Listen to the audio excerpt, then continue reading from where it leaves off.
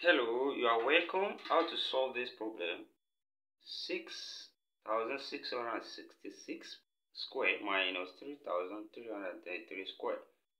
Now from here, we can use difference of two square, which is a square minus b square, give us a plus b multiplied by a minus b. So when we treat 6666 as a and we treat 3333 as b, then we have 6666 plus 3333, then multiply by 6666 minus 3333.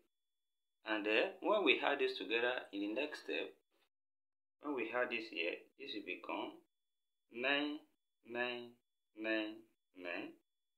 then multiply by, subtract this, then we have 3333. And from here, we can also rewrite 9,999 as 10,000 minus 1. So we can write this as that, then multiply by 3333.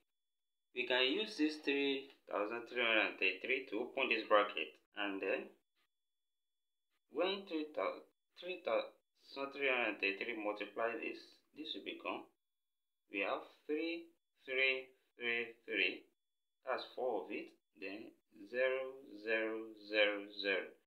minus 3333 times 1 will still be 3333. Then when we subtract from here, we have this 3333 being under this 40, and when we go row 1, this become 10. Also we shift 1 here, this remain 9, this remain 10 until we get it.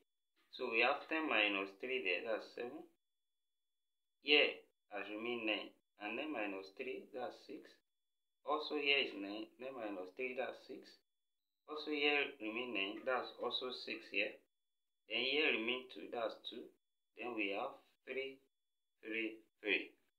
So therefore, the solution to the problem is 3, 3, 3, 2, then 6, 6, 6, 7.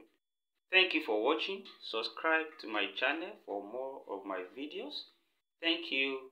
See you in the next class, and bye for now.